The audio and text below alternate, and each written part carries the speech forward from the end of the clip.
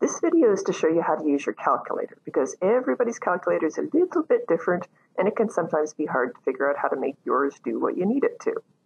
So first of all, I want you to go and find the calculator that you're going to use and actually go through these steps with me.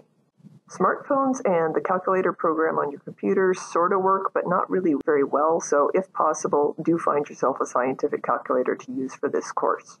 So the first thing we're going to talk about is how to type in scientific notation into your calculator. So the idea here is that if you want to type in some value written in scientific notation, like 5.7 times 10 to the power of -2, you could just type in 5.7 times 10 raised to the power of -2, but there is actually a button on the scientific calculator that'll do the times 10 to the power of whatever comes next for you. So it's simple.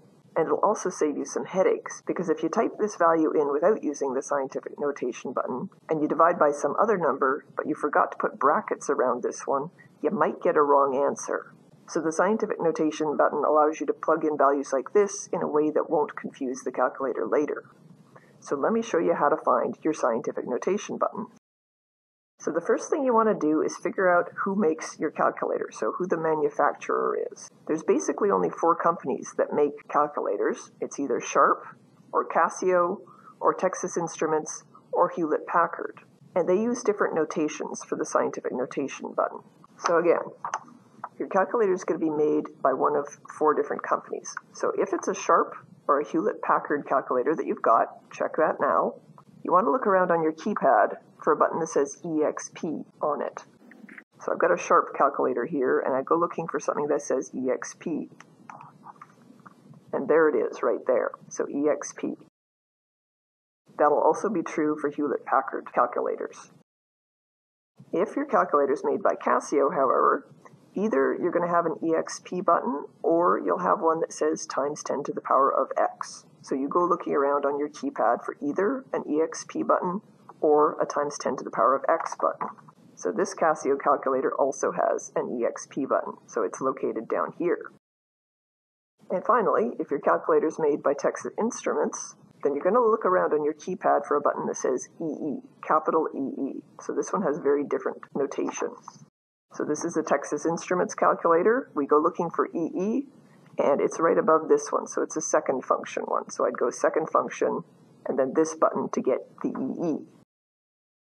So again, take a moment, look at your calculator, and figure out what your scientific notation button is. Is it EXP? Is it times 10 to the power of X? Or is it this capital EE? So go look for that button now. Great, so now we've located the scientific notation button. How do we use it? Well, let's use this as our example. This is the value we want to type in, 5.7 times 10 to the power of -2. How do we use the scientific notation button to type this in? Well, we'd first type in 5.7, then we type in the scientific notation button, and then we immediately skip over to -2. So we don't need to type in any of this stuff. It would just be 5.7, scientific notation button, -2. So let's do that now. So on the Sharp calculator, we'd go 5.7, and then we want to type the scientific notation button, which in this case is EXP, and then we immediately type in -2. If you look at the display here, it says 5.7 and a little tiny times 10, and then above that, -2. So different calculators are going to have different ways of displaying scientific notation, but this is the way it does it when you type it in. And if you hit equals, you'll notice that in the display, they actually use an E, a capital E, to mean times 10 to the power of -2. Also, when I hit equals, you'll notice that it usually, and most calculators will do this, it usually transforms it back to normal notation if it has enough space on the display to do that. So again, 5.7, scientific notation button, -2. And if I hit equals, it transforms it back to the regular notation. And the display up here is actually using a capital E to mean times 10 to the power of whatever comes next, -2. On this calculator, again, this is our scientific notation button down here.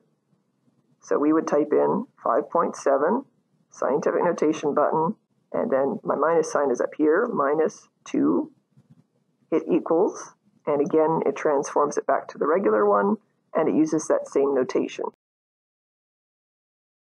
And on the Texas Instruments, remember it was this EE button. So second function EE, so I would type in 5.7, second function EE, that's my scientific notation button, and then -2, hit the equal sign, it changes it, and it uses that same notation with a capital E above.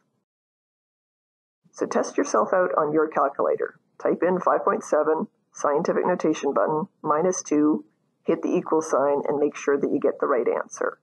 And one final thing that I'll note is that even though all of these use the same notation on the display, not all calculators will.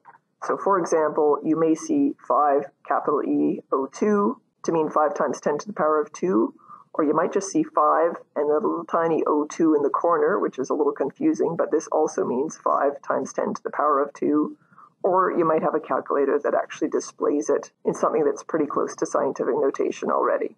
So just be aware that on the display, you may see a variety of different notations used, depending on your calculator.